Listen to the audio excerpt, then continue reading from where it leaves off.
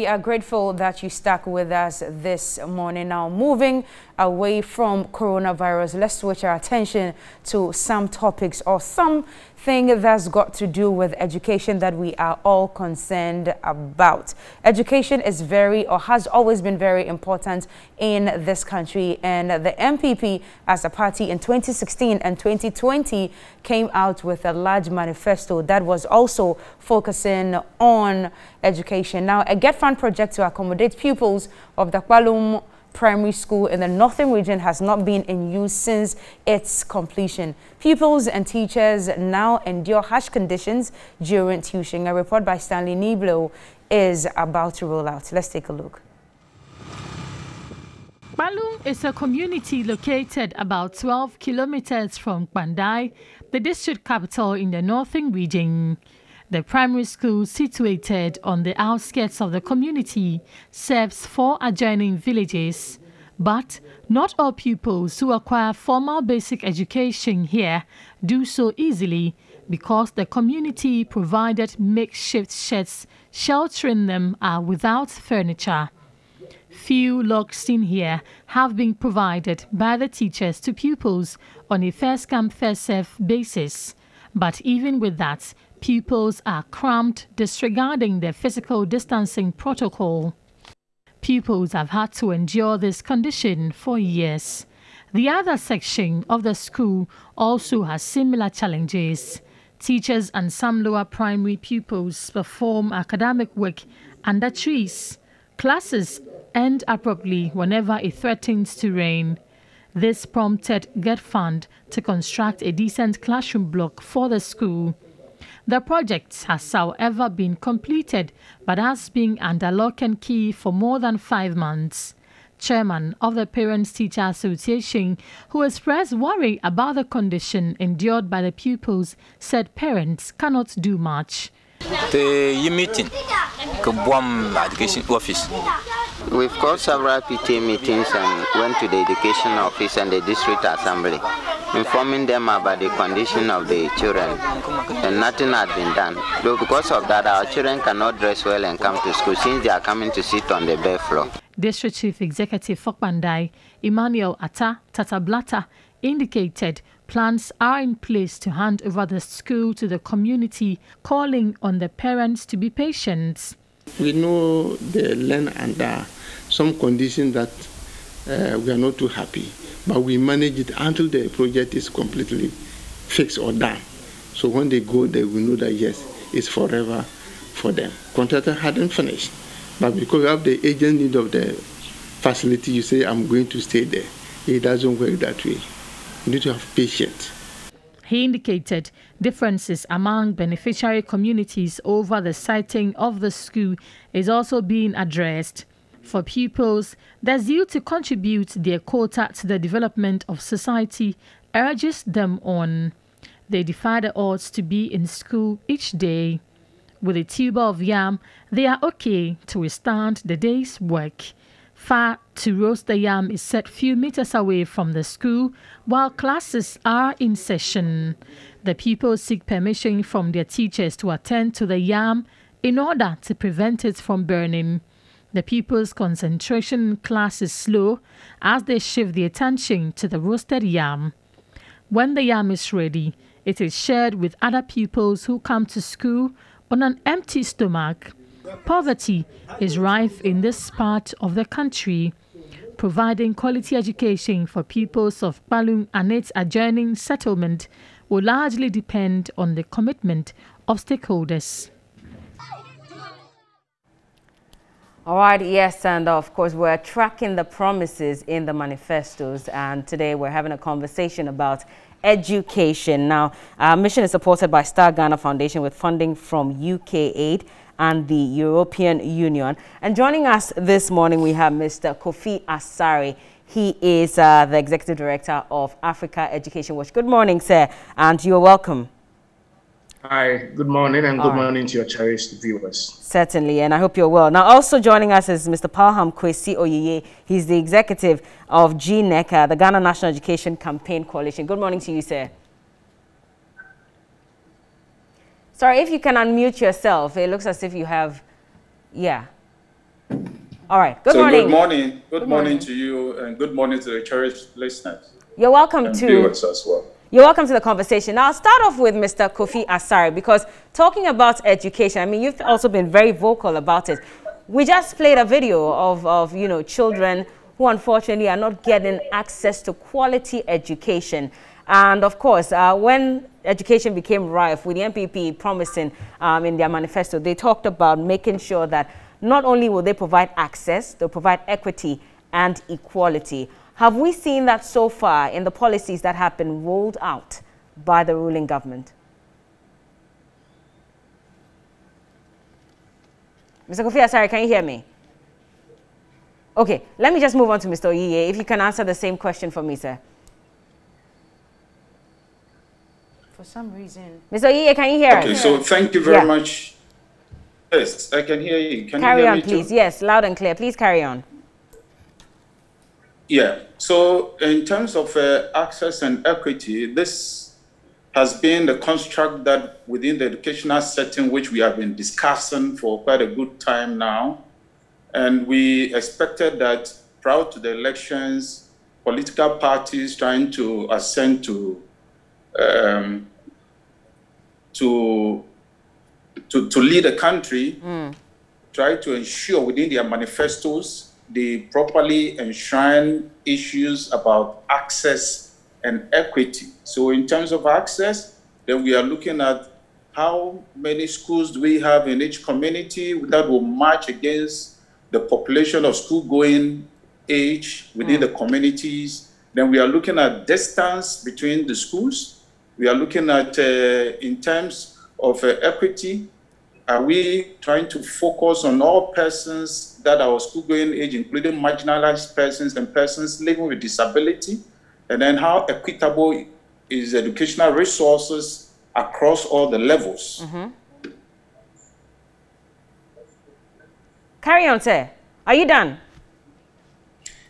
Yeah, so it's important that within the manifestos of the parties that vie for political leadership, i.e., some captured it that, yes, they were going to scale up infrastructure within the school sector, within the educational setting, a basic school.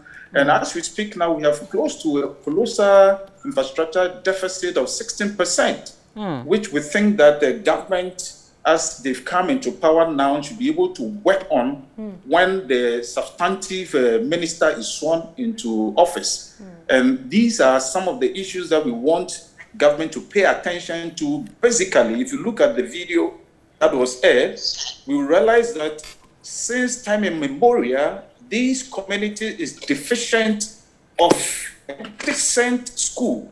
The children do not have any table furniture to work with.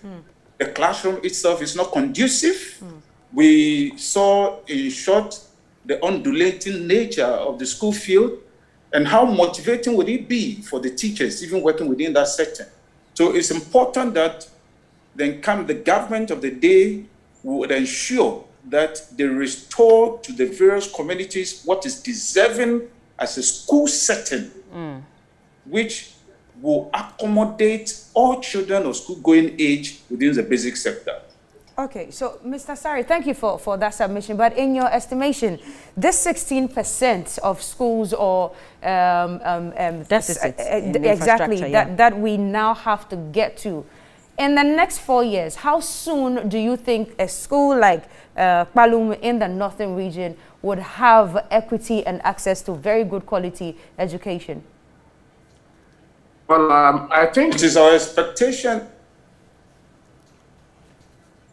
Mr. Kofi Asare, if you can just please turn your phone, because that, Mr. Kofi Asare, you know, so your head is pointing to the side, and so we cannot clearly see. So if you can just put your phone on auto rotate. Is it correct? Kindly auto rotate the phone, please.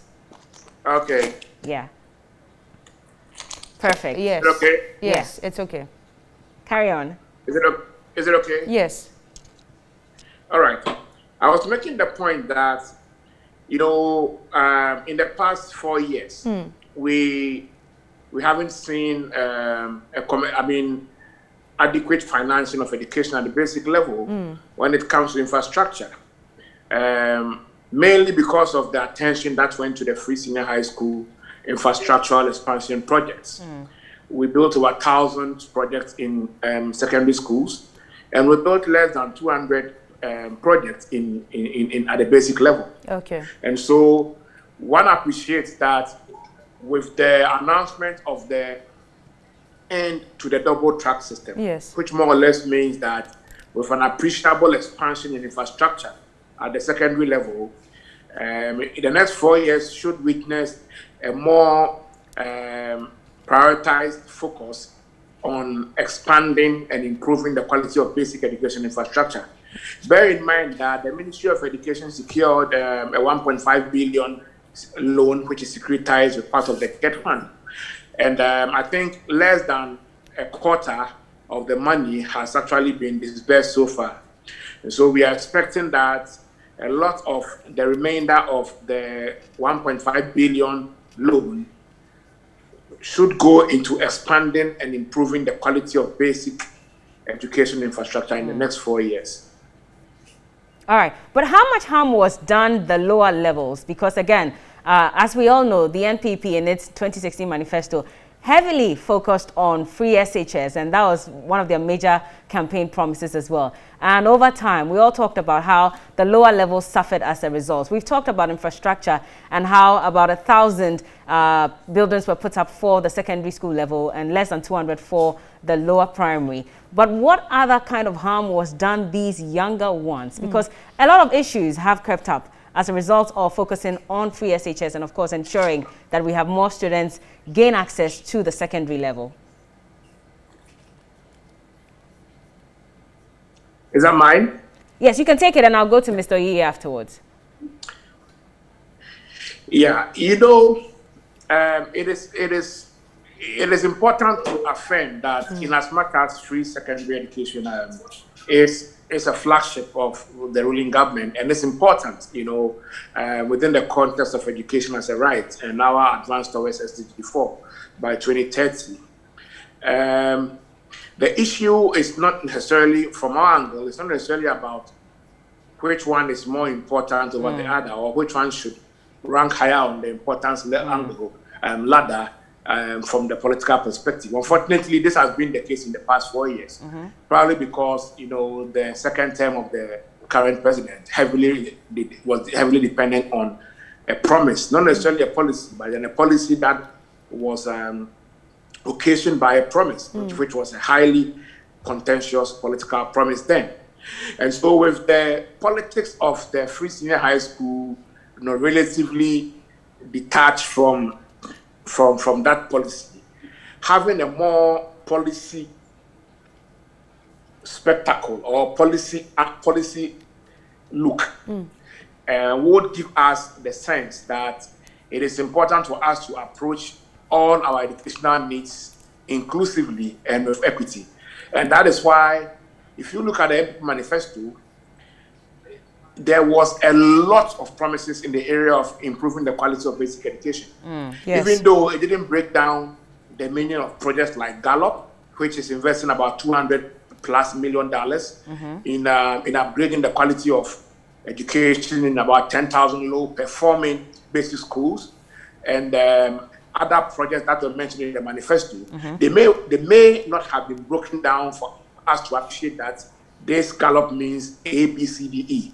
But then if you move into the details of most of these interventions proposed in the MP manifesto, you come to a realization that we are moving from an era where free senior high school dominated government policy, government expenditure, you know, and government priority attention, to an era where we are going to have a more equitable and inclusive disbursement of resources, because the fundamentals of the free senior high school, which is almost a $3 billion intervention per year, have been sufficiently built in terms of the infrastructure, which requires high initial investment. And that will, in essence, you know, free to an extent resources that would have been otherwise invested in capital expenditure to develop capital expenditure in basic and then other post-secondary sector, especially in the College of Education, where we are still struggling with the numbers due to COVID. Mr. Iye, what would you say to this particular question as well?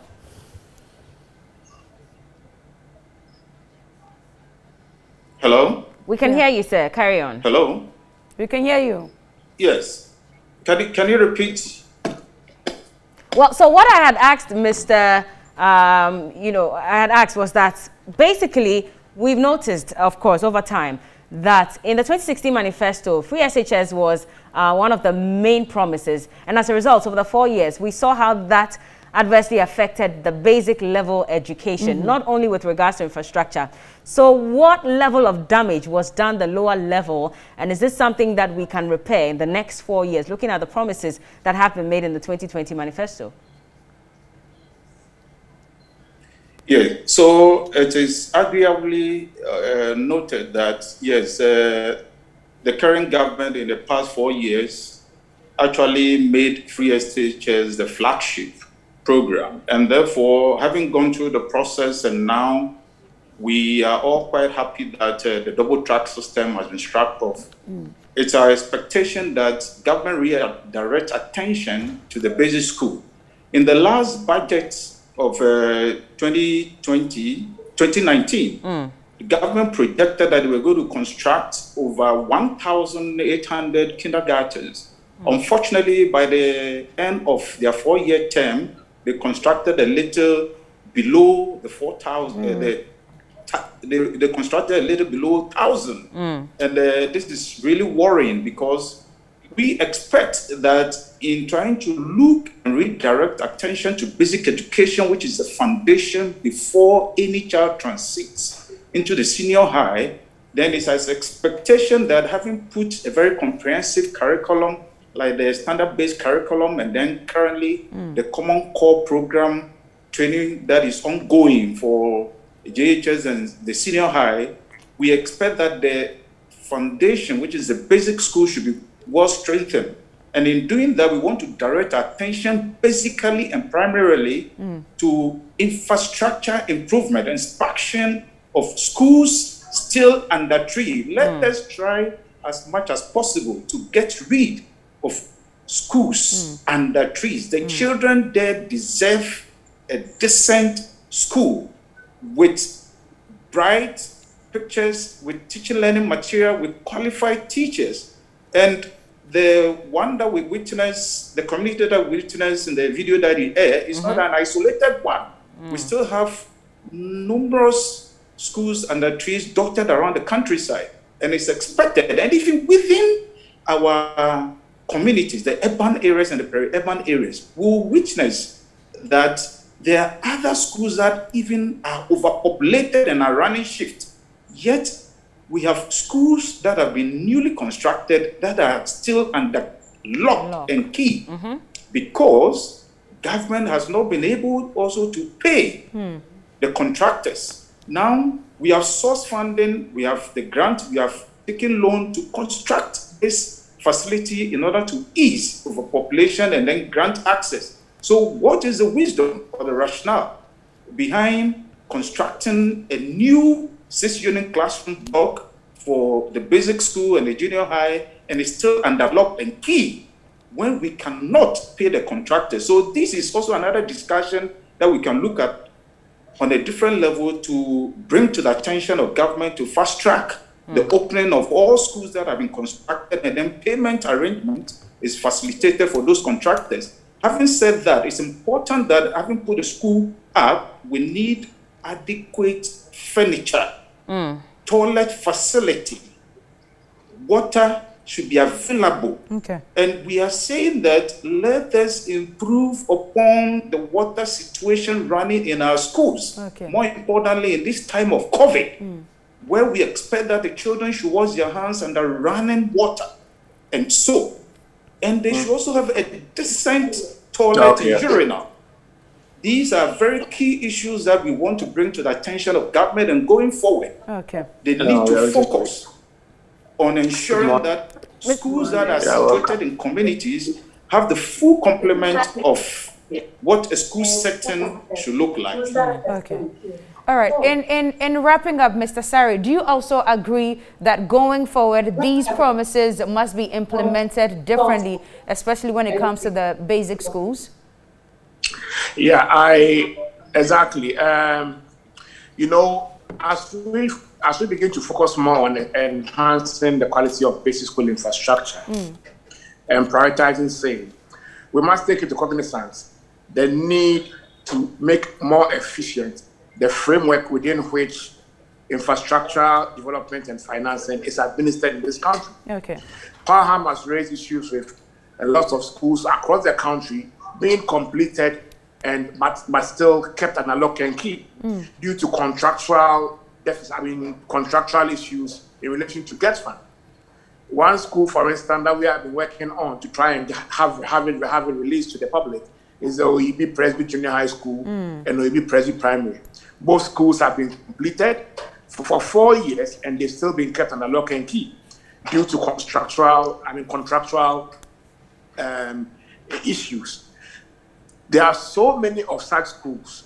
You see, if we spend the taxpayers' money in building schools, only for the schools to be kept under lock and key for 4 years just because a particular political dispensation is not motivated to pay a particular contractor because perhaps the previous or a different political dispensation awarded the contract. Okay. All we do is to play politics and allow the citizenry to suffer.